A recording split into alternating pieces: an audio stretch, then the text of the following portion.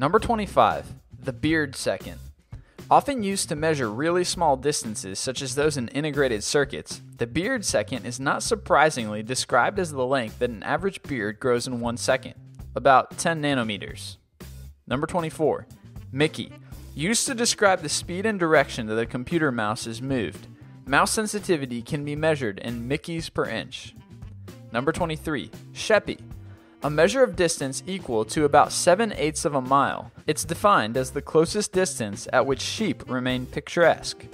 Number 22. Smoot. A unit of length defined as the height of Oliver R. Smoot, the president of the International Organization for Standardization. It was created exclusively to measure the length of the Harvard Bridge. Number 21. Barn, outhouse, and shed. Used by nuclear physicists to measure extremely small distances, the barn derives its name from the expression "couldn't hit the broadside of a barn," which is often used by these physicists to describe the difficulty of causing particle collisions. The outhouse and shed are even smaller. Number 20. Donkeypower. It's 1/3 of horsepower. Number 19. A Friedman. This refers to a span of time measuring 6 months into the future and was coined by columnist Tom Friedman in reference to Iraq's future. Number 18. Kardashian. A unit of time representing 72 days of marriage. It was coined in response to Kim Kardashian's marriage to Chris Humphries. Number 17. Microcentury. Supposedly, mathematician John von Neumann used the term to denote the maximum length of a lecture. 1 microcentury is 52 minutes and 35.69 seconds. Number 16. Rictus scale. A proposed system based on the Richter scale that measures the amount of media coverage of an event. Number 15. The Dirac. A unit for measuring information flow. Physicist Paul Dirac was known among his colleagues for his precise yet taciturn nature. They defined a Dirac as 1 word per hour. Number 14. Helen. Helen of Troy was known as the face that launched 1,000 ships. Therefore, 1 millihelen is the amount of beauty required to launch 1 ship. Number 13. Lenat. Used to measure how bogus a person is, especially in the field of quantum bogodynamics. According to its proponents, however, it's seldom used as it is far too large for normal conversation. The micro-Lenat is more useful. Number 12.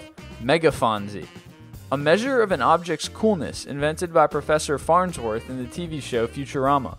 1 Fonzie is the amount of coolness inherent in the Happy Days character, Fonzie. Number 11. A puppy. The proposed SI unit of happiness, 1 puppy is the quantity of happiness that a 1 kilogram beagle puppy, whose body temperature is 310 kelvins, produces when held in skin contact for 1 second. Number 10. Pouter. A measurement of obstruction. It's named after Commander Pouter, a British naval officer from World War II, who had a very difficult disposition. Number 9. Warhol. Derived from Andy Warhol's famous statement, "Everyone will be world famous for 15 minutes," it represents 15 minutes of fame. Number 8. Canard. The proposed SI unit to measure quackery. It ranks from 0 to 10 and measures the number of times quack words such as energy and holistic are used to promote dubious health claims. Number 7. The Wheaton.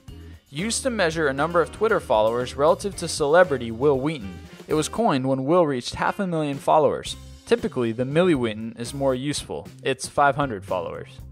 Number 6. The Bloit. In the Zork series of games, 1 Bloit is the distance that the king's favorite pet can run in 1 hour. Number 5. Gillette. When American physicist Ted Maiman invented the laser, he measured its strength by the number of Gillette razors it could burn through. Number 4. The Nybble. When it comes to computers, you know what a byte is. 1 nibble is half of that. Number 3. The Microsoft minute. A unit of time defined by how long Windows tells you it will take to copy some files. This has nothing to do with how long it actually takes to copy the files. Number 2. MilliEinstein. 1 MilliEinstein is 1,000th of the brain power of Einstein. It was inspired by the millihelen. And number 1. A monkey minute.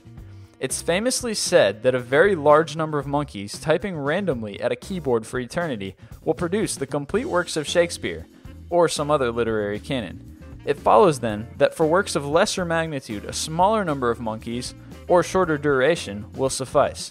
Thus, 1 monkey minute is a measure of literary quality. If If you liked the video you just saw, then consider clicking on the button at the top right to subscribe. Also, check out our other popular videos, 25 unbelievably hard to believe facts, and 25 things that will happen in the next 60 seconds. If you're still itching for more, go ahead and check out our website at list25.com for a whole bunch of cool lists.